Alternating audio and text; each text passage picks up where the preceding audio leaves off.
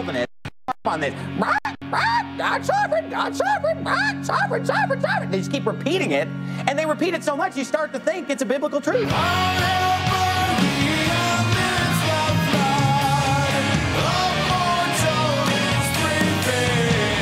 Jesus stands outside the tomb of Lazarus. He says, Lazarus, come out. And Lazarus said, I can't, I'm dead. That's not what he did. Lazarus came out. So you mean to tell me a dead person can respond to the command of Christ?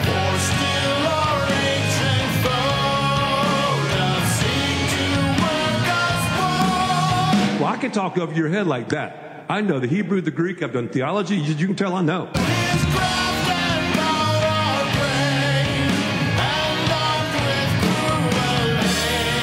Do you really believe that it parallels the method of exegesis that we utilize to demonstrate those other things? No. Some new Calvinists, even pastors, very openly smoke pipes and cigars just as they drink beer and wine.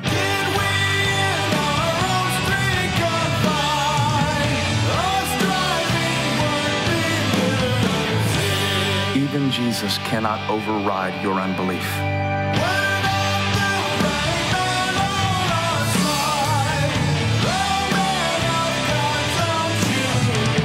You quoting a verse like that to him, you know what it would sound like if you were listening to it? He wouldn't make any sense to him. A self-righteous, legalistic, deceived jerk.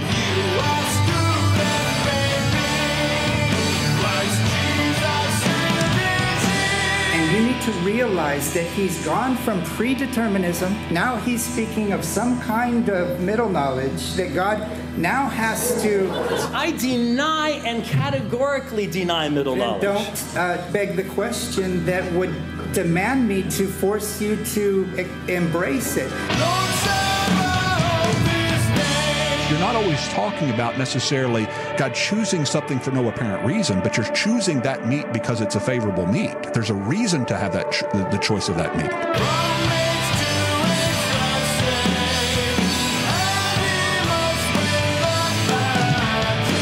And now, from our underground bunker deep beneath the faculty cafeteria at New Orleans Baptist Theological Seminary, safe from all those moderate Calvinists, Dave Hunt fans, and those who have read and reread George Bryson's book, we are Radio Free Geneva, broadcasting the truth about God's freedom to save for His own eternal glory. Yes, indeed. Well, welcome to Radio Free Geneva. We probably should have done Radio Free Geneva the last time we were doing the program because it really was. But we had some other things we had to talk about. So I guess it really wasn't a pure Radio Free Geneva. But we are today. The reason being that Dr. Leighton Flowers has helped us out. I finally did locate it. I found that I had put his article wherein he seeks to present what I think is meant to be exegesis of Romans chapter 8, verses 28 through 30 into a, sort of a scholarly article style format. I finally found it. Don't know why Evernote didn't pull it up with what I searched for last time, but I finally found it, and I had put it in there in early April, as I recall, of this year, and wanted to get to it. There's a lot of things we want to get to, and we just don't necessarily get to it in this life, actually. So just lots of other things going on. And by the way, folks, there are some big things brewing for 2020 right now. Big things are brewing. We just posted the information, by the way, for the debate on the 13th of November for those of you in Atlanta. There's some stuff coming up in 2020. It's gonna be great. I've been very, very busy today, but mainly just sitting going tap tap tap tap, phone tap tap tap, phone calendar. Yeah, that'll work. Tap tap. It's just all morning long. It's been pretty wild. Anyway, exciting stuff. You can tell that I'm excited about it. But in the midst of all this, lo and behold, I think yesterday, Leighton Flowers posted a video that is only 10 minutes and 48 seconds long. Did somebody give him a coochie or something? I don't know. This is... You know, we could end all of this if I just sent him a coochie. Yeah, if I sent him a coochie, we'd be lifelong friends, and... So the plan is to blind him. Well, no. I think he would like a coochie. I think he'd like coochies. So, you don't think so? You're a highly deceived man. Anyway, I can't discuss things like that with certain people, that just haven't been given appreciation for the finer things in life. So we'll go on from there. Okay, I want everybody to see that I'm rocking a proper sweater today. Yeah, it's This is a proper sweater. It's not your ugly Christmas sweater. It looks just like every other red sweater on the planet. It is an excellent sweater. Absolutely nothing distinctive about it whatsoever. Yeah, would go great in Prescott. Anyway, so it'd be really funny if Leighton ended up with like 4 coogies in his mailbox. If it'll just stop all this, I'll do it. Just eBay will be out of koogies. I'd predict an XL for Leighton. That's okay. The Salvation Army will have plenty more. Oh man. Anyway, see what I have to put up with, people? It's not easy. It's very good that my office is on the other side of the place. Anyway, he posted a video that's 10 minutes and 48 seconds long. Everyone who is used to the 2-3 hour Leighton Flowers videos was stunned. And for me, since it's the same argument as the article, same quotations, right down the line, I'm like, oh, thank goodness. Because one of the reasons I hadn't gotten to respond to the article is it's lengthy and it's difficult to spend the time to disambiguate all of the sources. He's pulling from Forrester and Marston and William Lane Craig and N.T. Wright, and all 3 of those are coming from very different perspectives and very questionably orthodox perspectives in many things, many grounds, many levels. And so it just takes a long time to dig that stuff.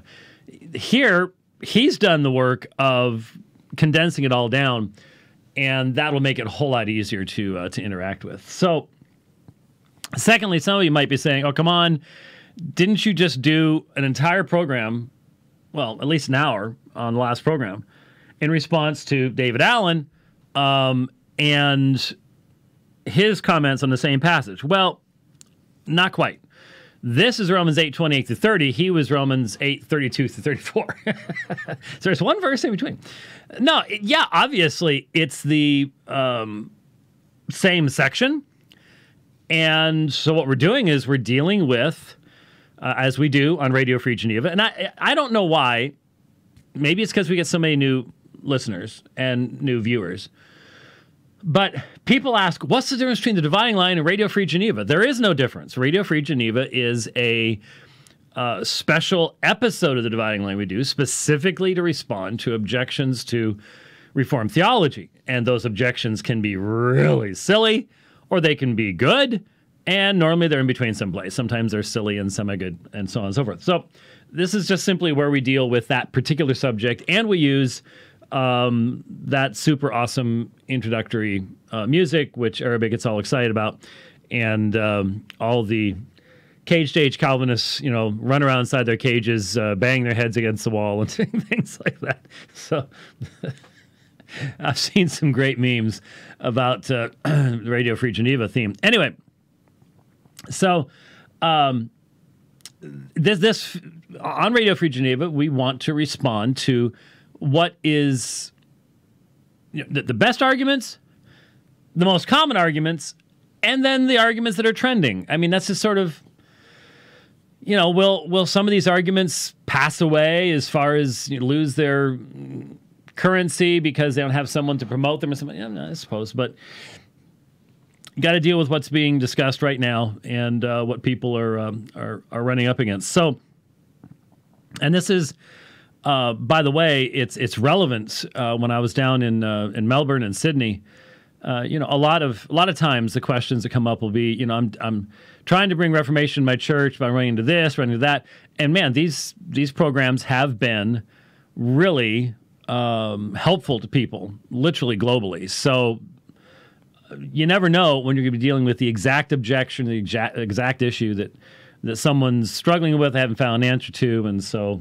here we are. That's what we will continue to do while we have the opportunity to do it. Like I said, Michael Brown can't live stream right now.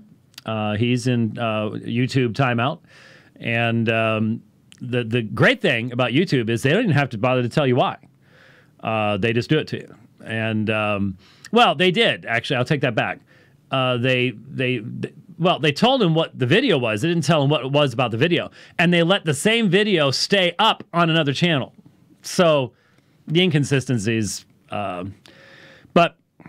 that's the way it works. That's what we're facing today. So when I saw this video, it was DeCalvinizing Romans 8:28 through 30. So there you get some idea of what we're going to be listening to when you get the idea of DeCalvinizing Romans 8:28 through 30. Let me just summarize. We'll listen to it. You're welcome, Leighton. I'm going to quadruple your audience by playing it. We'll play it so that no one can say, "Oh, you didn't." Whenever you skip like 30 seconds someplace, you can get to the next point. Someone will say, see, that's what you couldn't deal with. It was like, whatever. We'll play it, and then we'll respond to it. We will deal with the fundamental argument being that what Romans 8:28 to 30 is actually stating, and in fact, I had this queued up. Oh, drat. I had this queued up to a real nice summary statement, and it seems to have disappeared, or I scrolled it up or something. That's a shame. Anyway, fundamentally, let me see if it was down toward, never mind. There's a lot of conversation here, so maybe I was closer to it than I actually thought. There was a summary statement that was given here, and let me see. Let me just give it one more time, one more shot here. All right. Anyway, the idea is that this section of Romans 8 is being written to believers who are suffering, and so it's basically saying God in the past knew the Jews and was faithful to his promises to those who loved him and were called to follow him. That was the specific terminology. That's what I wanted to find. It might actually, I think it comes up in the. That's right. It comes up in the video. That's where it was. Well, keep watching for that toward the end of the video. There is a nice summary statement there. Not the called according to his purpose, but called to follow him. Two completely different things, but that's the idea. So God knew in the past faithful Jews who loved him and were called to follow him. And so when we bring those things to mind, then we can be confident that God will work everything to our good and make all the bad things work to good just as he did for them. There's nothing here about predestination, election. We can decalvinize it. And the emphasis will be upon understanding foreknown without any element of active choice or choosing on the part of God. It becomes a passive state of knowledge on God's part. So the first verb in the whole chain in Romans 8 is made to have a meaning, a completely different syntactical meaning than all the rest of the verbs in the text. Now that's not going to be defended, but that's what he does. And there are a few people, very few people, it's an incredibly minority interpretation down through the history of the church. But there you go. That's what we're going to see. So sit back, get yourself, I've got some diet root beer over here. Get yourself a seat in the chair, and let's listen to what Leighton Flowers has to say here. Romans 8:28 through 30 is one of the most referenced passages by Calvinists to support their view of individual election to effectual salvation.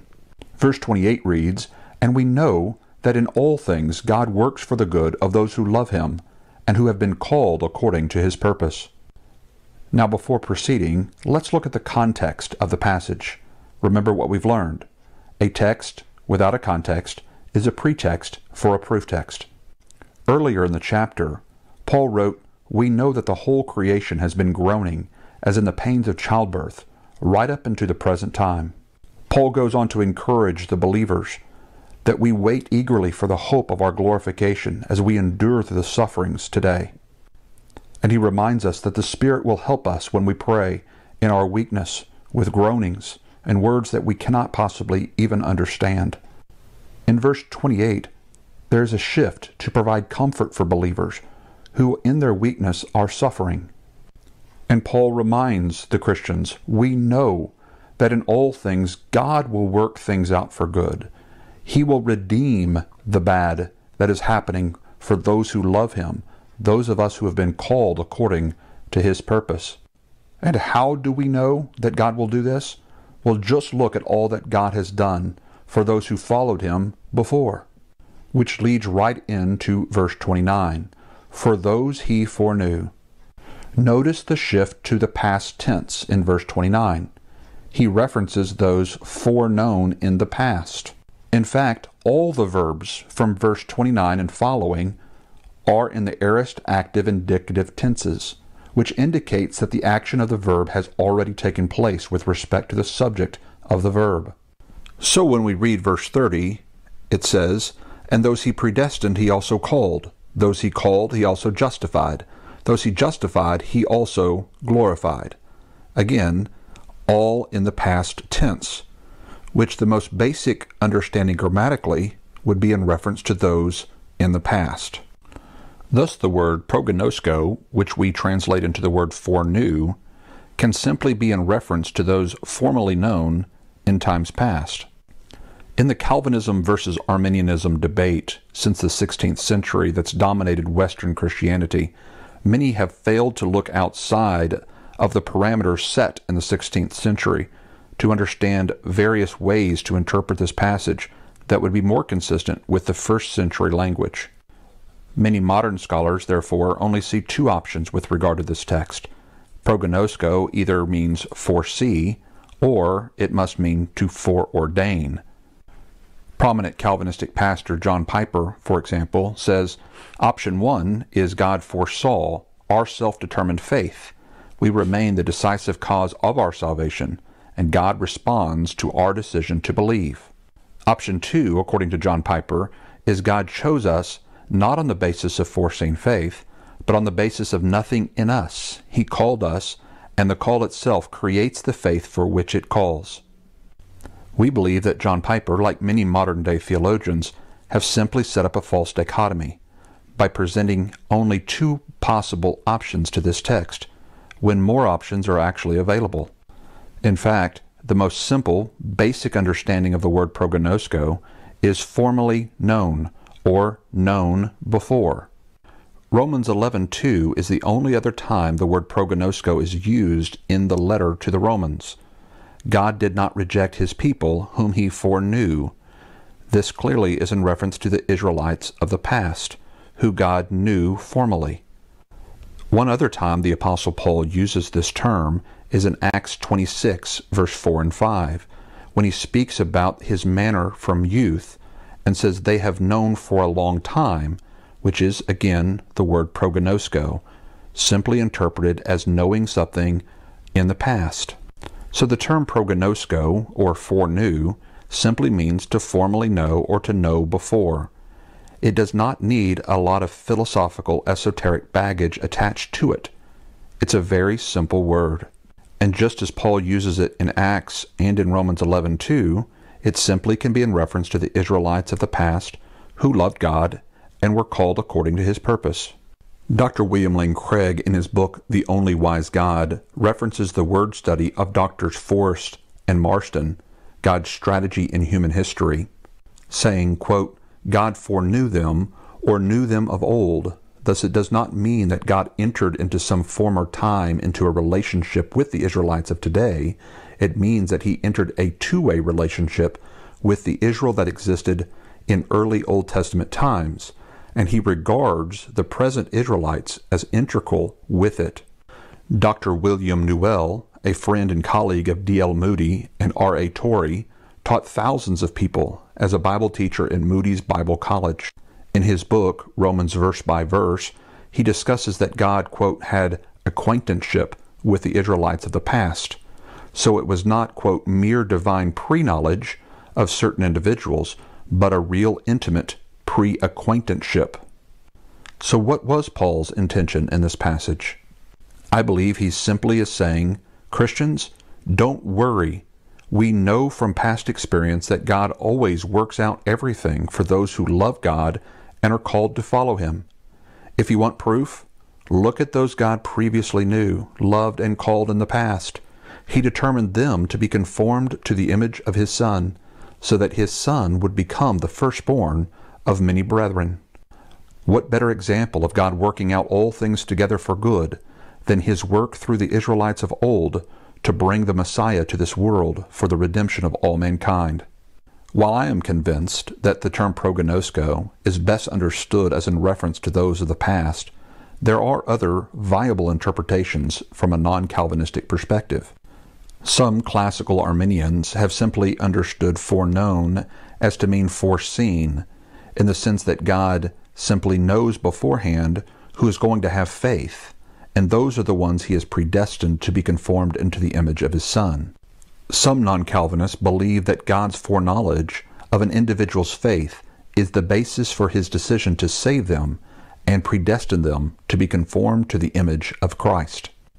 Calvinists often caricature this position by saying something like, God looks through the quarters of time to see who will believe and therefore elects those individuals. And then they paint all non-Calvinists as to holding this position. What must be understood is that on this perspective, God is omniscient, not omnideterministic, which means that God's knowledge is rooted in his eternal nature as God, not his ability to look through the quarters of time, which is why this is a caricature painted by Calvinists to dumb down this perspective and make it sound unreasonable. Another non-Calvinistic interpretation of Romans 8:29 is to understand the word prognosko, or foreknown, to be in reference to those known in Christ through faith. This is known as corporate election. It observes that the election of God's people in the Old Testament was a consequence of the choice of an individual who represented the group, the corporate head and representative. So from this perspective, the verse might mean, for those God foreknew would be in Christ by faith, he predestined to become conformed to the image of his Son.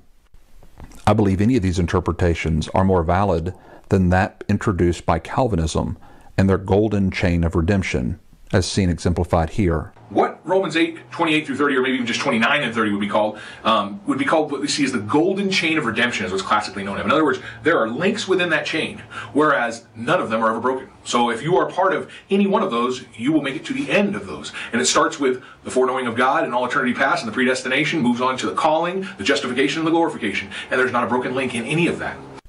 So Calvinist, more fatalistic interpretation of the word prognosko is understood as forechosen or foreordained, and thus those who are foreknown in eternity past are fated to believe when they are called, and then they are justified and glorified for reasons that are beyond their control, which logically entails that all other people are fated to damnation for reasons beyond their control. As John Calvin himself wrote, quote, by predestination we mean the eternal decree of God, by which he determined with himself whatever he wished to happen with regard to every man.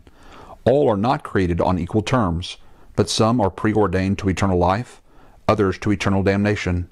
And accordingly, as each has been created for one or the other of those ends, we say that he has been predestined to life or to death. There is no basis on which to conclude that most people are fated to unbelief for reasons that are beyond their control, which is ultimately the logical end of the Calvinistic interpretation of Romans 8:28 through 30. As Paul reminded Timothy, this is good and pleases God our Savior, who wants all people to be saved and come to a knowledge of the truth. For there is one God and one mediator between God and mankind, the man Christ Jesus, who gave himself as a ransom for all people. Please like. Okay, please like. All right, so there's the argument, and there's some extraneous stuff at the end that we didn't really necessarily need to get into, but we will deal with that when it comes up. So what I'm going to do is, instead of replaying it visually, I'm going to move it out of the way, and we'll listen to the audio and respond to the audio, and I will be looking at what we have in the New Testament. I don't know if Rich wants to do the screen there or whatever, but we will be responding to the points as they were brought up. So, is it a valid? Well, first of all, we were told every one of the synergistic interpretations are better than the one that recognizes the golden chain of redemption, which is an amazing statement. They're all better. So, okay, all right. So, with that, did we get a clear understanding of what was said? Here's I found it, and I marked where it was. Here is the paraphrase. This is what I was mentioning before him. Christians, don't worry. We know from past experience that God always works out everything for those who love God and are called to follow him. If you want proof, look at those God previously knew, loved, and called in the past. He determined them to be conformed to the image of his Son, so that his Son would become the firstborn of many brethren. That is the interpretive paraphrase that Dr. Flowers himself provides. Is that consistent? Does that do justice to the text? Would that lead into the next section where Paul talks about the intercessory work of Christ, the elect of God, their justification? Is this consistent, or is this, as I believe to be, a desperation attempt to get around what the text is plainly saying by fundamentally changing its meaning?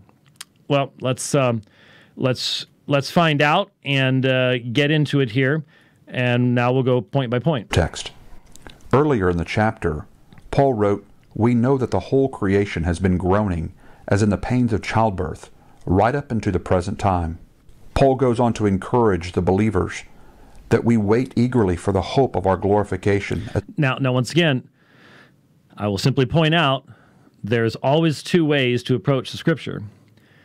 And in this instance, one way hears the focus upon mankind. The other hears the focus upon what God is doing that has impact upon mankind, but it's the redemptive work of God in all of creation that is in view, that is going to end up in that final hymn of praise, who will separate us from love of God and Christ Jesus, and height or depth and everything else is found at the end, is not about us. It's about what God's been doing. And so even when we talk about eagerly hoping for glorification, that's all the stuff that God is doing. This is the extension of God's power. Very important to keep that in mind. We endure through the sufferings today. And he reminds us that the Spirit will help us when we pray in our weakness with groanings and words that we cannot possibly even understand.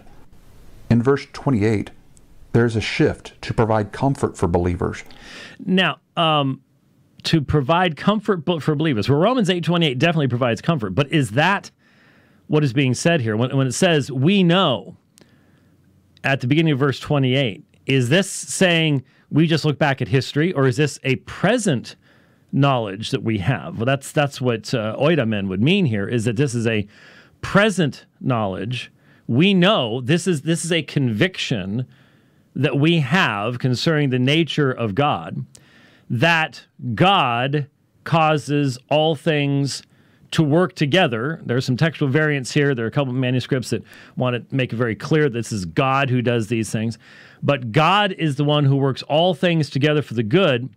And then we have two phrases. We have tois agaposin ton theon, to the ones loving God.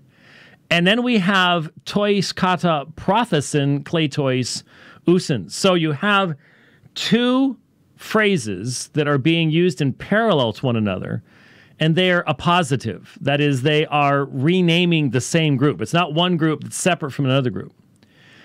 And so we know that to the ones loving God, that is, the ones who are called according to his purpose, God works all things according to the good. So we're not the focus there. It's God working all things to the good. And even those who love God are defined as those who are the called according to his purpose. Now, it's interesting that in looking both at the article and at the video, the element of this, which is the phrase, so purpose is 1, 2, 3, 4 words in front of proegno, which is prognosko, to know beforehand. So this is the immediate context of foreknowledge. Not foreknowledge as a noun, but to foreknow as a verb. This is something God is doing. The immediate context includes those who are called. We don't have accordance available? Okay, all right. I was just... I'm sitting here talking about it, so the opening is, the door is open. According to his purpose, right here, according to, and here's the called, see, there's the article with called, the according to purpose called ones, okay? And so here up above, here you have tois, to the ones loving God, to the ones according to purpose, the called ones. So it's important to recognize that when you're talking about the meaning of a word, it's one thing to run off to other texts. That's important. Where else did Paul use this? Where else is it used in the New Testament? But its meaning is determined by its immediate usage in its context first and foremost. And in the immediate context of, here's proegno, prognosko, in the immediate context of that term, you have election. You have God's purpose. Now, let's notice that proegno is used a few other places in the New Testament. And you look it up here, and we see that here is, blow it up a little bit more there. There you go. That's a little bit larger. So we know here is according to his purpose, Romans 8:28. Well, in Ephesians 1:11, that's the same term. In him we have obtained an inheritance, having been predestined according to the purpose of him who works all things according to the counsel of his will. Here is the purpose again, and here's the counsel of his will, and one word away, proorizo, to predestine according to his purpose. So this purpose, in Paul's thinking, is the very will of God that then becomes expressed in his predestination, in his activities within time. In Ephesians 3:11, this was according to the eternal purpose that he has realized in Christ Jesus our Lord. The purpose of the ages, the eternal purpose, which he did literally, which he realized in Christ Jesus our Lord. So here you have the same term.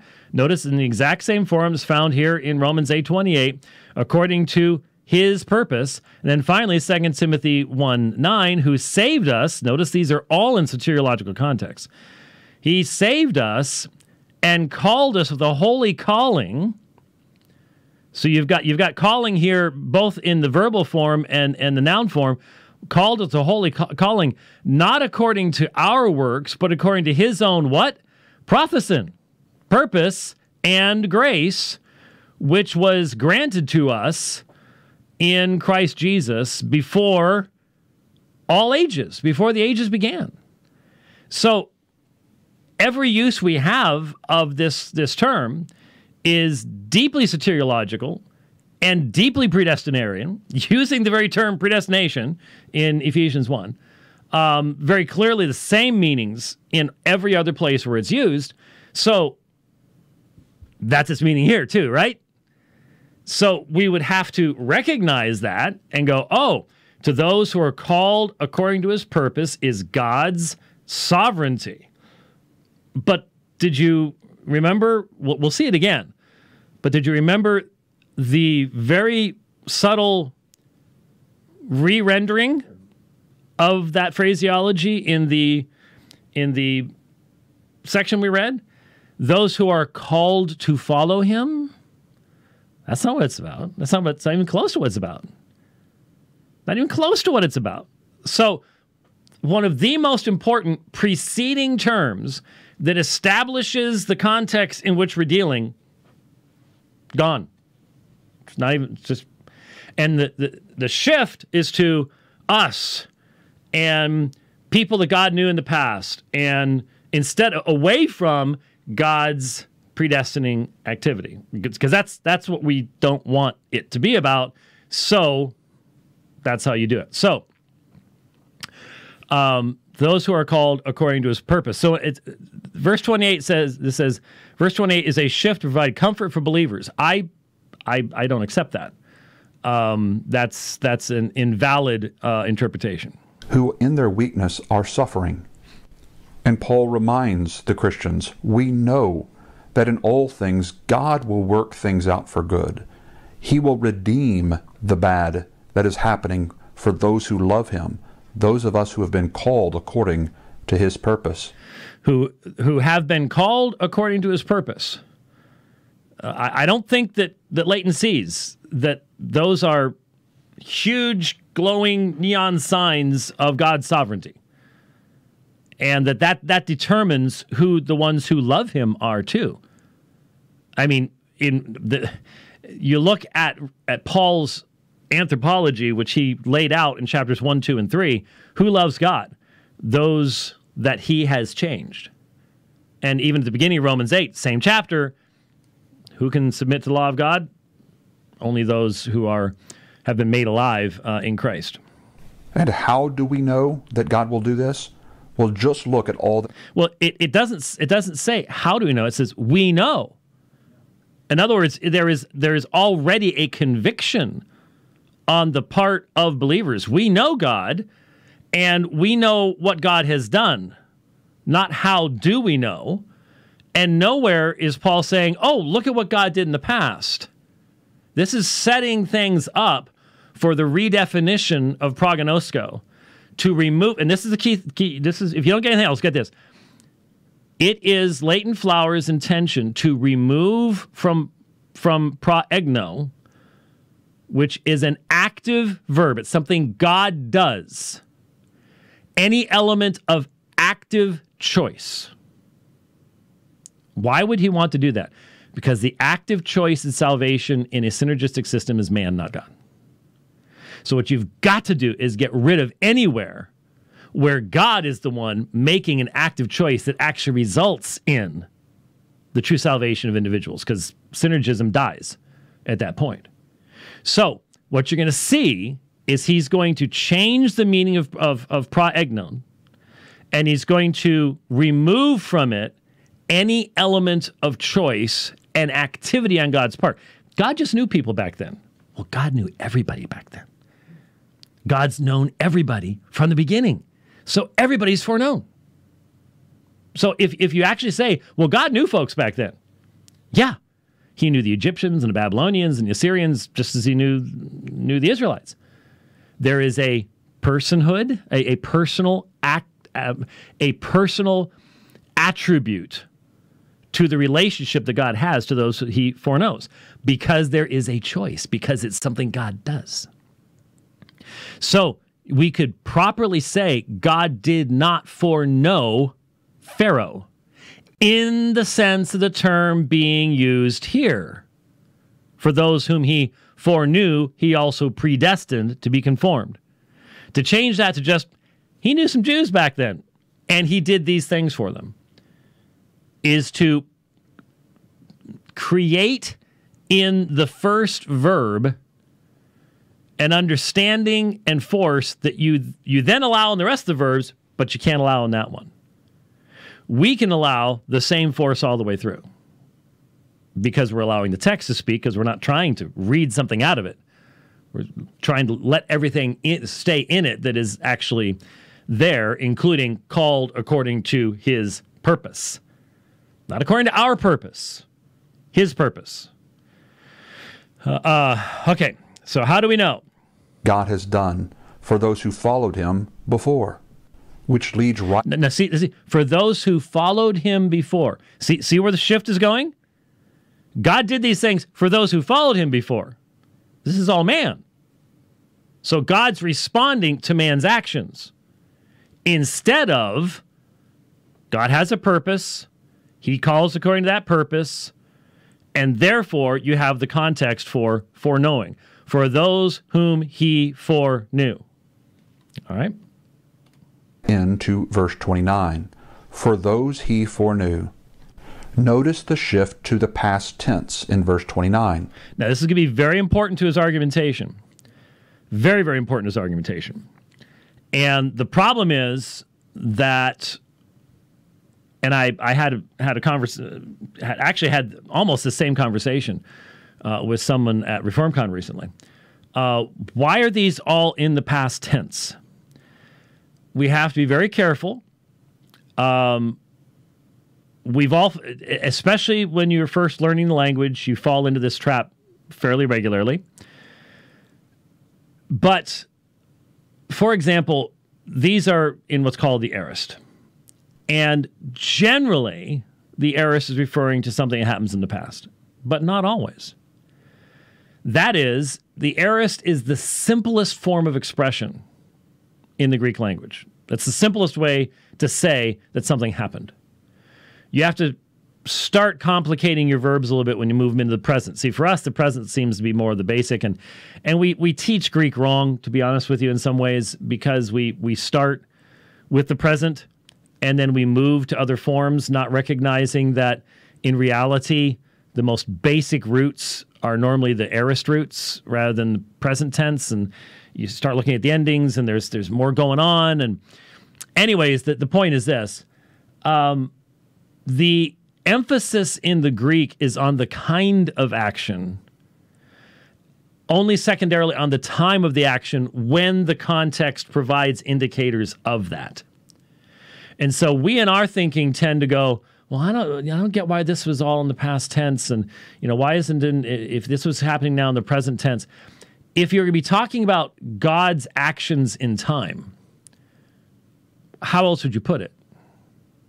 So in other words, we might try to sit here and think, well, writing in the New Testament, does Paul have knowledge of how long the period of time is going to be where God's going to be gathering his elect people? How long the church age is, as we might describe it in that way. And so would he be using future tenses for people up there thinking they're going to be reading my words, and so I'm going to need to use a future tense to talk about what's going to be happening up there? Or is he simply describing the reality of what God has done? It wouldn't make any sense to use the present tense. It wouldn't make any sense to use the present tense to talk about God's decree that is forming the very fabric of time. What other tense are you going to use? In other words, if the tense that is found is the default, then you can't read a whole lot into it. If it's not the default, then you might wonder, why is it not the default? Is there something here that I need to be seeing? But the aorist here is the default. It's the simple statement. If you put it in anything else, if you put, let's say you put it in the present. So God is right now doing these things. How can you put glorified into it in that sense? Now, you can talk about our present reality, but we're talking about God's decree, which has given form to all of time. So the only way to express that is God determined to do this, this, and this, and that's why it's worked out that way. And then there's going to be present tense realities. So you look at Ephesians chapter 1, predestined in time past, but now we believe because of that. We are believing now because of what happened back then. So to say, well, why this shift into the past tense, and so this is just God talking about people in the past. Why is that? Because you don't want the system that is being defended cannot have God doing something in the past that determines present action. So God knew people in the past. We need to look at their example, and we'll be encouraged by that, is all you can end up getting out of this. Whereas in reality, already the text has closed the door to this interpretation because it says, we know. We know. So Paul and his audience know that God causes all things. This is where the eternal decree of God interfaces with time. It's called providence. God causes all things to work together for the good of those who love God. And who are they? Those who are called according to his purpose. That included the believers at Rome. And so the believers at Rome are included in those whom he foreknew. To say, well, no, is to go, wait a minute, God didn't know them from of old? Does God have all knowledge of future events? This is why quoting from Molinists, open theists, and others creates a real problem as far as the sources for Dr. Flowers is concerned, because they'll all come up with different answers for that particular thing. But are you saying that God only knew people in the past? Does he know the Romans? We know that God's doing these things, and he doesn't say, just look at the past to find out. In any way, that's not there. It's being read in, but that's not in the text, and that doesn't make any sense because in the middle of the next sentence, in talking about being conformed to the image of his Son, which is what is happening to the believers in Rome, so that he would be the firstborn among many brethren. The brethren are the people that are being written to, not just people in the past. Okay? So the whole attempt to read in some kind of limitation to only past events just makes the text make no sense at all, as we will see. He references those foreknown in the past. In fact, all the verbs from verse 29 and following are in the aorist active indicative tenses. There's no such thing as aorist active indicative tenses. There's an aorist active tense, but not tenses. I'm not sure where the plural came from there. Which indicates that the action of the verb has already taken place with respect to the subject of the verb. Not always. There is such thing as a gnomic aorist, that is speaking of timeless truths. That is not. There are times when the aorist does not contain any emphasis at all upon the timing of the action, but its whole emphasis is upon how the action takes place, and it's undefined. The aorist is the simplest. The aorist says the least. You build on the aorist for your other tenses. You can see that in the formation of your prefix vowels and your endings and everything. You're building upon that. And so you're coming up from the simplest form, the earliest form, the aorist, in your study of Greek. So when we read verse 30, it says, "And those he predestined, he also called. Those he called, he also justified. Those he justified, he also glorified." Now, I just simply have to stop and point out glorification, even in Romans 8, what are we hoping for? A future glorification. So why is this in the aorist? No one in the past has yet been glorified. So clearly, Paul is not intending the golden chain to be taken as to force the aorist into a historical narrative here is to completely miss the point.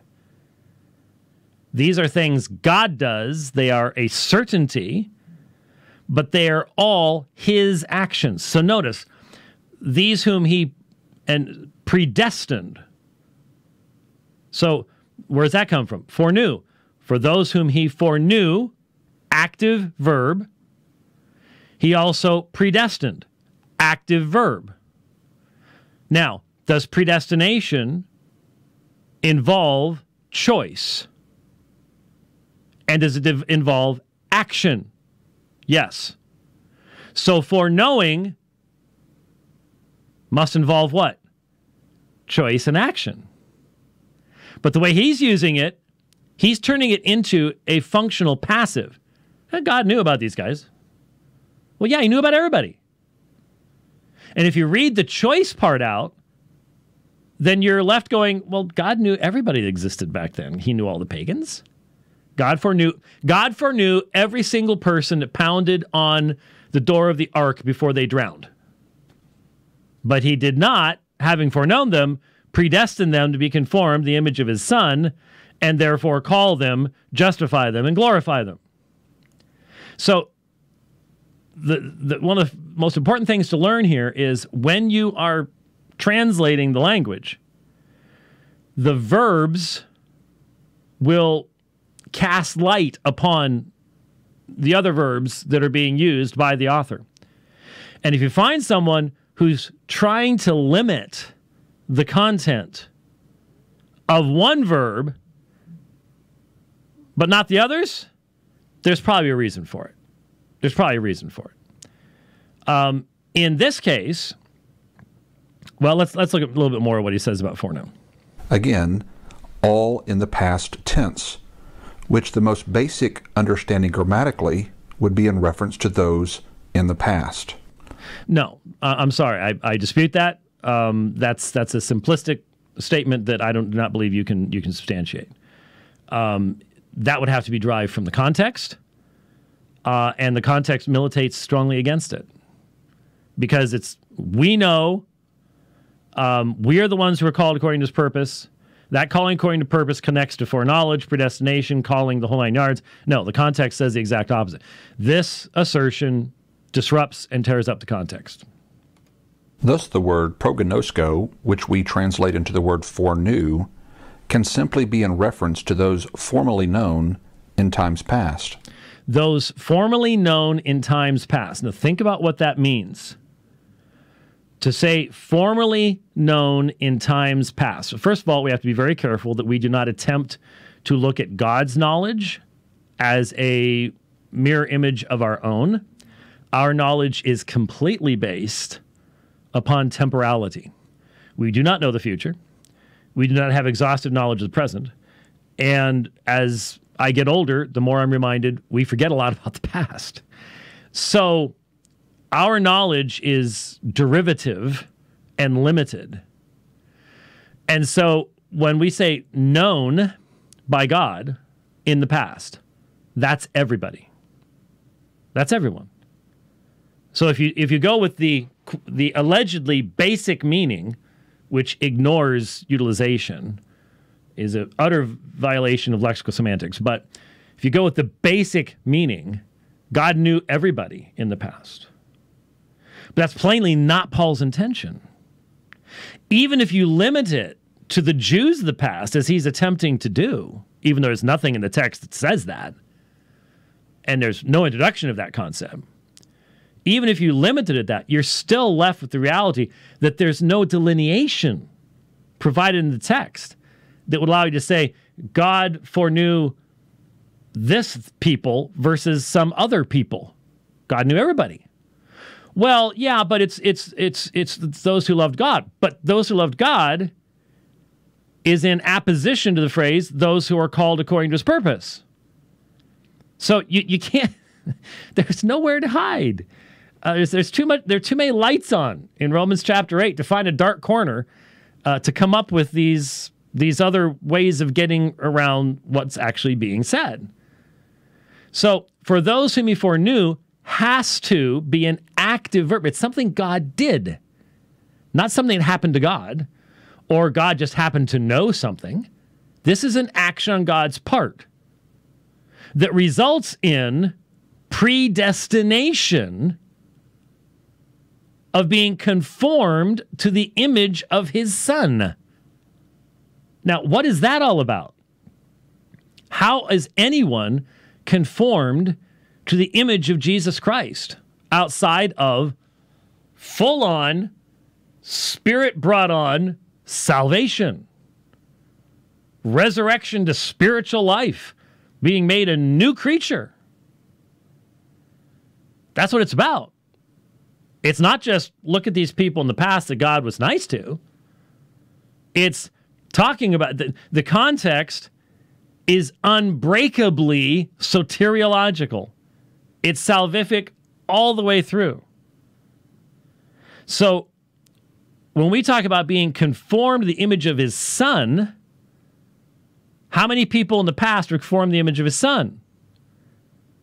I'm afraid with the choice meat stuff from a few months ago, we might actually be in a position where Dr. Flowers might actually say, well, anyone who's been conformed to the image of Christ in the past was so because they were choice meats.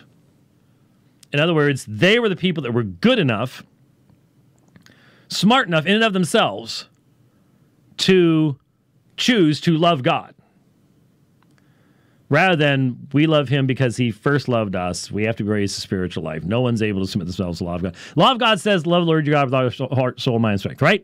Romans 8 says, nobody can do that if they're spiritually dead. They need to be made spiritually alive. That's the same chapter. All right, the same chapter says that. So I'm not just reading that in. That's right there and then. So be conformed to the image of his Son, so that he would be the firstborn among many brethren. So there is a purpose. This is whenever when you read Paul, you become accustomed to certain forms in Paul. Eis-ta with the infinitive. Eis-ta with the infinitive. It's all over the place. And that's what we have right here. Image of his Son. Eis-ta einai.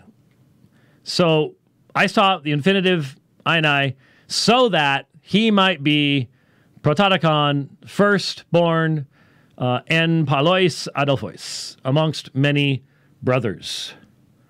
So, this is clearly what is just being discussed here, is that it has always been God's intention to redeem a particular people in Christ Jesus. That's quite true. The point for the Romans is, and that's what he's doing amongst you. You are the called. You're being conformed to the image of Christ. You have this firm foundation. That's why no charge will be brought against God's elect, and therefore nothing can separate us from the love of God.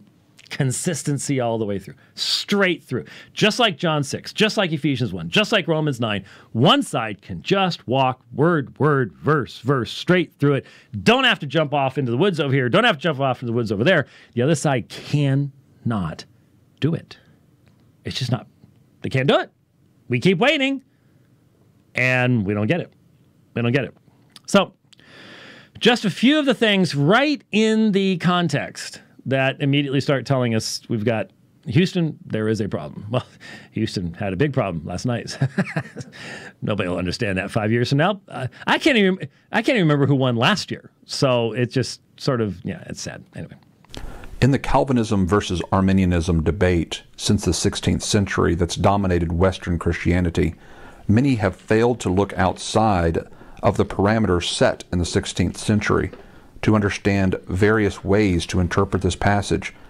I'm not going to completely disagree with that, but I would simply point out that not all the reformers were ignorant of first century Christianity, or second, or third.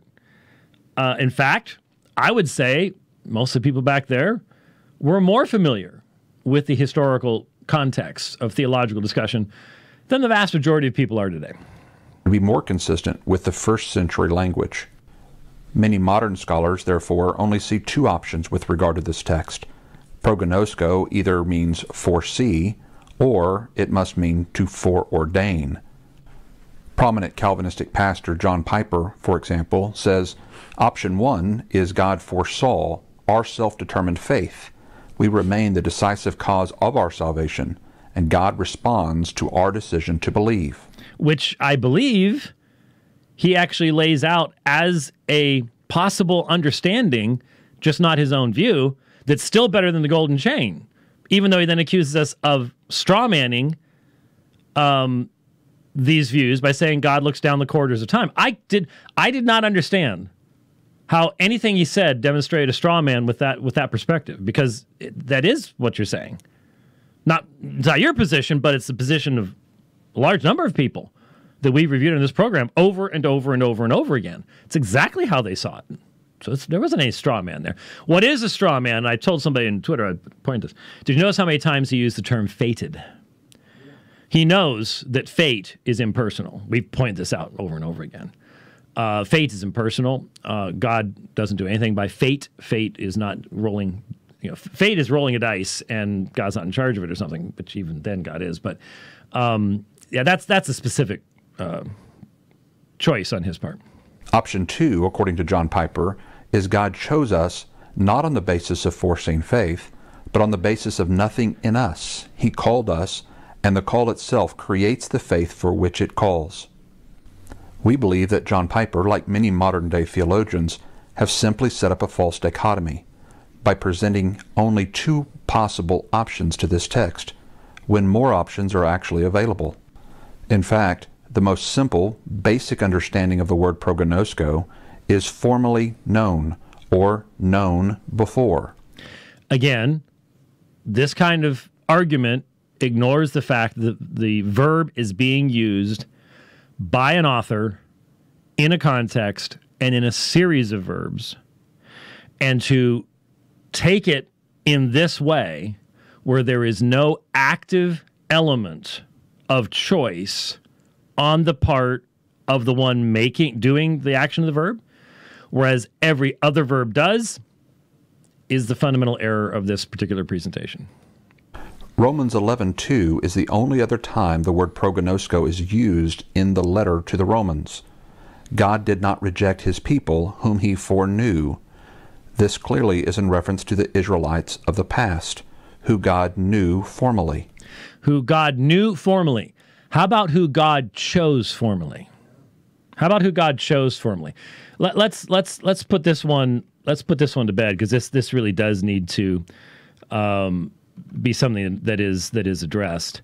And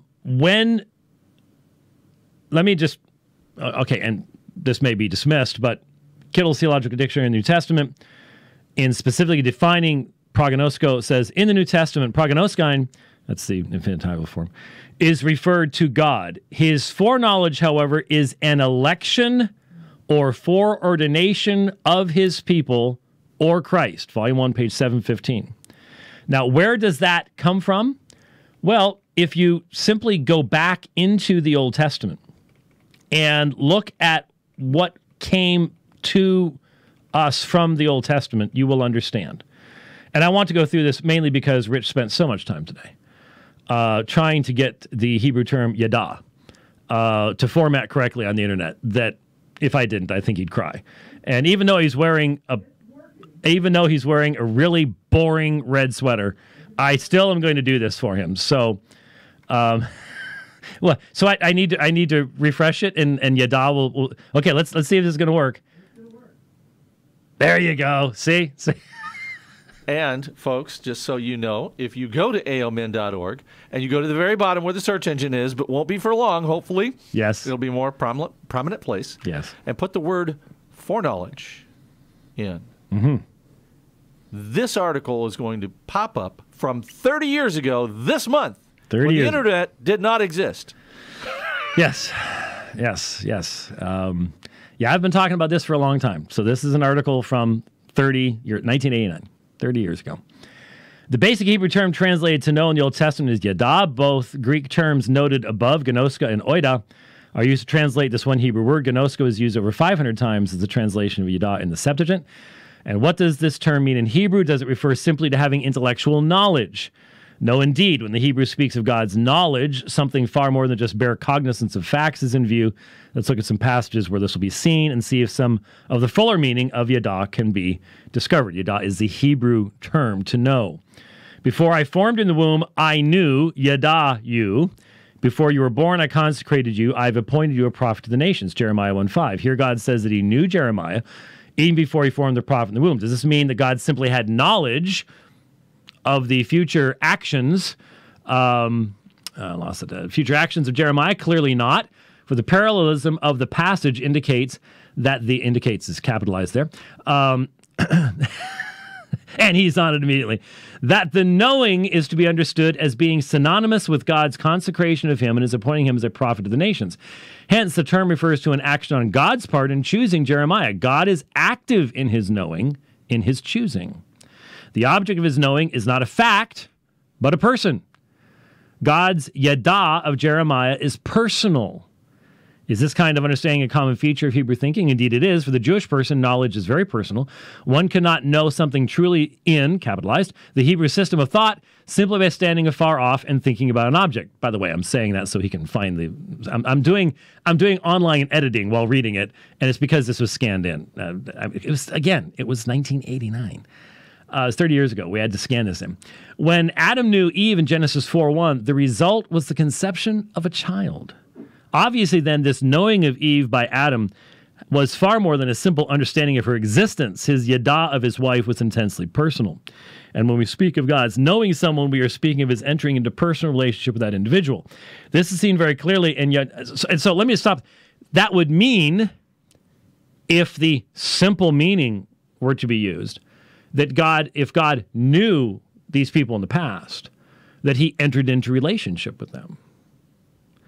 The beauty of foreknown is that what's actually being said is that God chooses to enter into relationship before we come into existence, just as he did with Jeremiah. That's the beauty of it, which is lost when you run it through the synergism filters that has to remove all the beautiful stuff about God. This is seen very clearly in Yahweh's encounter with Moses in Exodus 33. In verse 17, we hear God saying to Moses, I will do this thing for you for which you have spoken, for you have found favor in my sight, and I have known, Yada, you by name. Earlier, Moses indicated that God has spoken these words to him before. Surely we here see that God is not simply saying, I know your name, but that something far more personal is in view here. The knowing of Moses' name is very personal. God is indicating his gracious decision to enter into a very special and personal relationship with Moses. The fact this passage figures so prominently in Paul's discussion of election in Romans 9:15 is surely significant as well, for if Paul connects verse 19 of this chapter with God's predestination in Romans 9, surely his usage of foreknow in Romans 8 is drawn from here as well.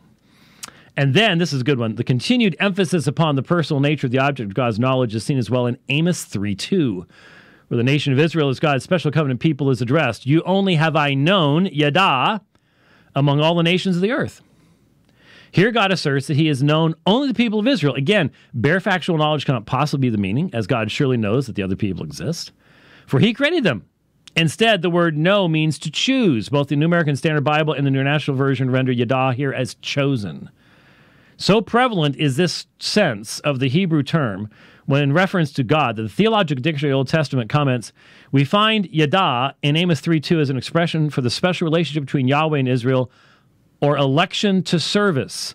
In Exodus 33:12-17, Yada characterizes a special election and call. In Jeremiah 1:5, the appointment of Jeremiah to prophetic office is characterized by Yada. Long before his birth, Jeremiah had been chosen as a prophet. So that emphasis in Yada is what comes into the New Testament and is now being read out of one of its most beautiful uses in Romans chapter 8, which becomes the very basis for the hymn of praise. Nothing will separate us from the love of God in Christ Jesus.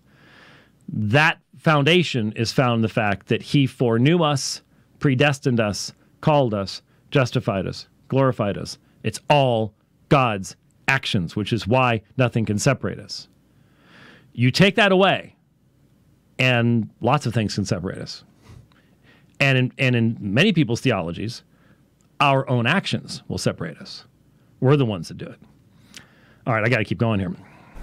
One other time the Apostle Paul uses this term is in Acts 26, verse 4 and 5, when he speaks about his manner from youth and says they have known for a long time, which is, again, the word prognosko, simply interpreted as knowing something in the past.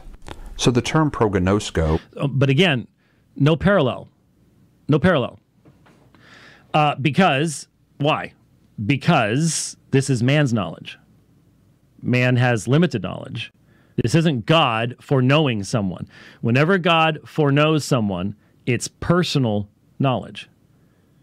He has foreknowledge of future events. That's a noun, because he created all things. He foreknows individuals, specifically Israel, the elect, and Jesus. Now, when Jesus is described as foreknown, is that just, oh yeah, God knew Jesus? That didn't come up, but it is used. Paul didn't use it. And it is really hard to try to fit that one into this scheme that's being presented. Yeah, well, God knew Jesus in the past. Really? You think? That Trinity thing sort of already said that in essence. So we could go on that for a while, but we won't. Or foreknew simply means to formally know or to know before. It does not need a lot of philosophical, esoteric baggage attached to it. Yeah, except that the authors actually use it in particular contexts that provide that baggage that is beautiful and important and happens to be completely contradictory to the synergistic traditionalist system that someone is attempting to defend. It's a very simple word. And just as Paul uses it in Acts and in Romans 11:2, it simply can be in reference to the Israelites of the past who loved God and were called according to his purpose. So that's what you want to limit it to. It has nothing to do with Romans, which makes this passage completely incoherent. Completely incoherent. We know that God causes all things to work together for good to those who love God, to those who are the called according to his purpose. For those whom he used to know in the past, Israelites, he also predestined to become conformed to the image of his Son, so he'd be the first one among brethren back then. That had nothing to do with you. Why does he go into all this stuff about all their salvation and stuff like that when it... I mean, it sounds like he was a Calvinist back then, but now he's doing the free will thing? I don't know. And those whom he predestined, he also called. Those whom he called, he also justified. Those whom he justified, he also glorified. What then shall we say to these things? If God is for us, who is against us? Wait a minute. Well, wait a minute. Time out. Us? Paul, you're just talking about the people in the past. Well, but we're supposed to look back and be encouraged by them. Then why do you then say, what then shall we say these things if God is for us? Because everything he just said was about us, the people to whom he's writing right now. It's just, it's so obvious that it's sort of hard. Put yourself in my position. Sometimes it's really hard to try to deal with eisegetical attempts to get around what is so plainly right there. If God is for us, who is against us? He who did not spare his own Son, but delivered him over for us all. Do we have to go through this again? We've done it like 3 or 4 times over the past number of months. It's stunningly clear. We did it in light of David Allen's attempts to get around it on the last program and demonstrated those attempts failed. This attempt fails too. Notice that whenever, whether it's Norman Geisler in Chosen But Free, whether it's Leighton Flowers now, whether it's David Allen in The Atonement, whoever it is, they always break these texts up into parts. Remember when Norman Geisler dealt with John 6? Remember the story? I gave you the background. He'd deal with John 6:37 over here, and 2 chapters later there'd be something about John 6:40, and then over here it's about something about John 6:38, but it was never a contextual flow. Because when you let the text speak in that way, it massively limits the coherent interpretations that can possibly be offered. And that's the case here, too. That's the case here. So, limit this to Israelites in the past destroys the foundation for the entire section of promises that Christians have held on to so dearly for so long. Dr. William Lane Craig, in his book, The Only Wise God, references the word study of Drs. Forrest and Marston. It's Forster. Forster. See, he says Forster there. Forster and Marston, well-known Arminians. If I recall correctly, there's something about the early forms of open theism involved here as well. God's strategy in human history, saying, quote, God foreknew them or knew them of old. Thus it does not mean that God entered into some former time into a relationship with the Israelites of today. Where does Israelites come from, by the way, here? There's nothing in the context. That's being dragged in from someplace else. Just so that people notice that. It's not actually there. It means that he entered a two-way relationship with the Israel that existed in early Old Testament times, and he regards the present Israelites as integral with it. That would have really helped out the people in Rome. Dr. William Newell, a friend and colleague of D.L. Moody and R.A. Torrey, taught thousands of people as a Bible teacher in Moody's Bible College. In his book, Romans Verse by Verse, he discusses that God, quote, had acquaintanceship with the Israelites of the past. So it was not, quote, mere divine pre-knowledge of certain individuals, but a real intimate pre-acquaintanceship. I don't think that supports his point.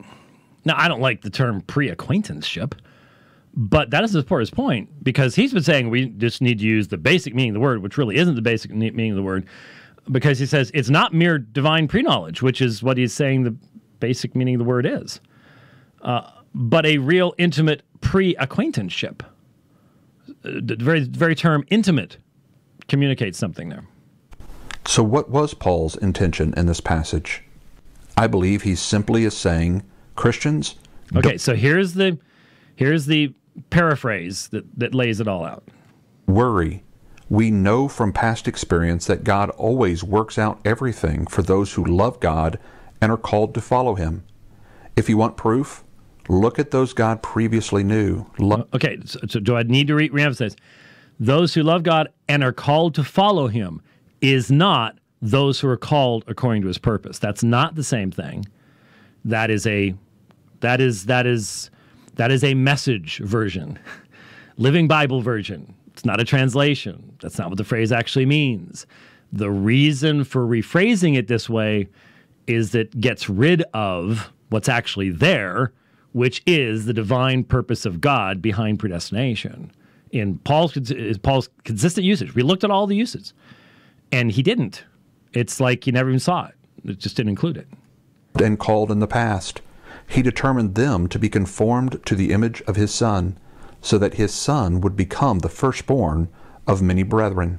That's language that speaks specifically of God's formation of a particular people that he saves by Jesus Christ. That's election right there. There's nothing in here about he creates a particular people, a particular, the unnamed elect, and it's up to us to get ourselves into the elect by acts of faith and so on and so forth. You don't get any of that. What better example of God working out all things together for good than his work through the Israelites of old to bring the Messiah to this world for the redemption of all mankind? Except that's not the example he gives. Leighton, that's not the example he gives. If you want his interpretation, what then shall we say to these things? If God is for us, who is against us? he would not spare his own son, but delivered him over for us all. How will we not also with him freely give us all things? Who will bring a charge against God's elect? God is the one who justifies, etc., etc., etc. That's Paul's interpretation of what this good thing is.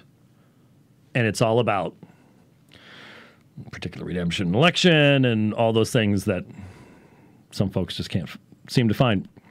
While I am convinced that the term prognosko is best understood as in reference to those of the past, there are other viable interpretations from a non-Calvinistic perspective.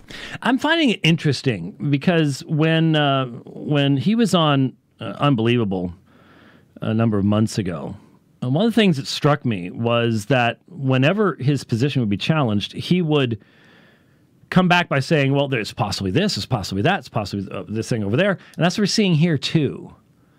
Now, there are certainly places in Scripture where people disagree about certain side issues, and it might be this and it might be that, and especially when you get into some aspects of eschatology, the interpretation of some Old Testament text or something like that. But given how much time Dr. Flowers spends on this subject, it just seems strange to me that you would have this, well, here's some other possibilities too. And they're all better than Calvinism. Maybe that's the whole point, is that even if you don't agree with me, here's some other things to catch you on the way. So that, so at least something will catch you before you fall into that terrible, horrible pit called Calvinism. Maybe that's how it's working. I don't know. Some classical Arminians have simply understood foreknown as to mean foreseen, in the sense that God simply knows beforehand who is going to have faith, and those are the ones he has predestined to be conformed into the image of his Son. Some non-Calvinists believe that God's foreknowledge of an individual's faith is the basis for his decision to save them and predestine them to be conformed to the image of Christ. Which is exactly what we mean when we say God looks down the quarters of time, sees who's going to believe in him, and elects them on that basis. What? Calvinists often caricature this position by saying something like, God looks through the quarters of time to see who will believe. Yeah, that's exactly what you just said. That's not a caricature. And therefore elects those individuals. And then they paint all non-Calvinists as to holding this position. No. A Molinist doesn't. An open theist doesn't. Wait, straw man alert. What must be understood is that on this perspective... Okay, now listen. Okay. I'm glad we got to this point. I'm going to try to wrap it up in 7 minutes, but I'm glad we got to this point.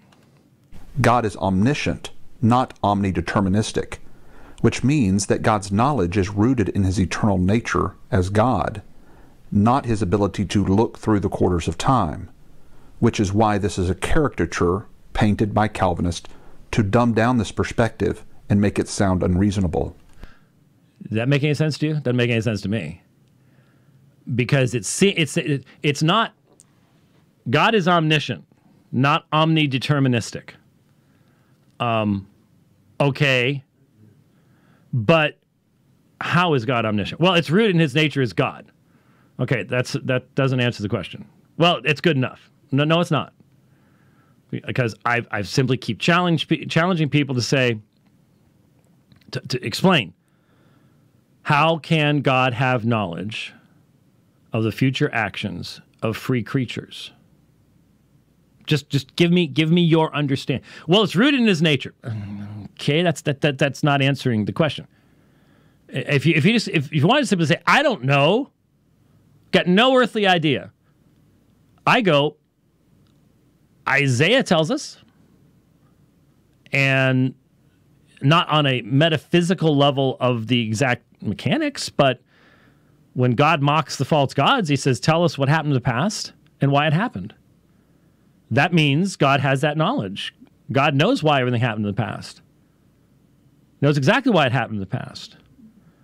And given that human beings do some things that are just simply random, then from our perspective, then we must be wrong about that. God must have had a purpose even in that.